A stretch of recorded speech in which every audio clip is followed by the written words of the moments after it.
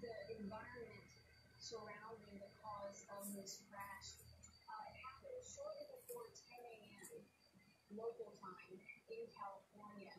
And the sheriff's department is saying that the crash ignited a brush fire, which made it difficult for firefighters and emergency personnel to get to the aircraft. And you can see it. I mean, it's tough to see in all that smoke and fog. And apparently there was quite a bit of foggy conditions in the hills above Calabasas when the helicopter went down. But clearly it must have been difficult flying conditions for the pilot, but also clearly continues to be very difficult conditions for the first responders to try to get to and assess the scene. I just like to reset for folks who are just now tuning in. We have learned, and there are reports that Kobe Bryant, one of the greatest basketball players of all times, has reportedly died in a helicopter crash along with 4 other people.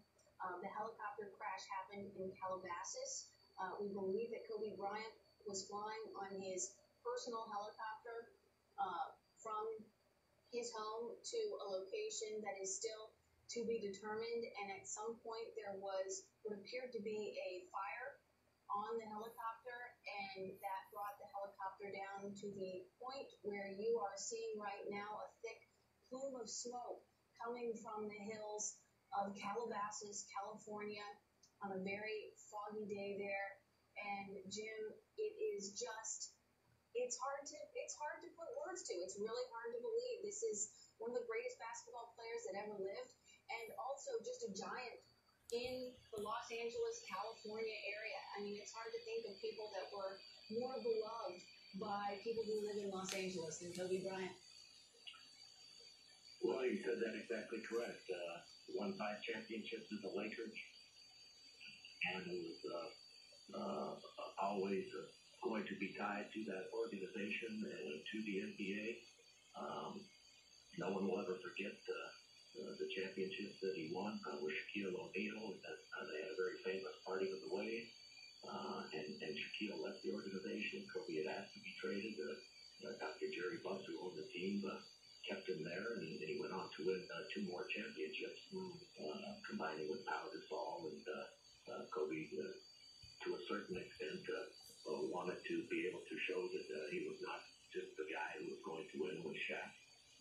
And so they had a very famous divorce, and they patched it up quite well in recent years, both recognizing that they were young and that they were probably much better together than they were alone. But Kobe did prove that to himself, winning 2 championships. Phil Jackson was the coach at that time. He had come back into coaching after his death with the Chicago Bulls. And then Kobe Bryant on his final evening when he retired a few years ago, put up 60-plus points in his final game at the Staples Center, coming back from an Achilles injury, which would have ended many people's careers. But Kobe worked really, really hard with Dr. Neil Elitrage.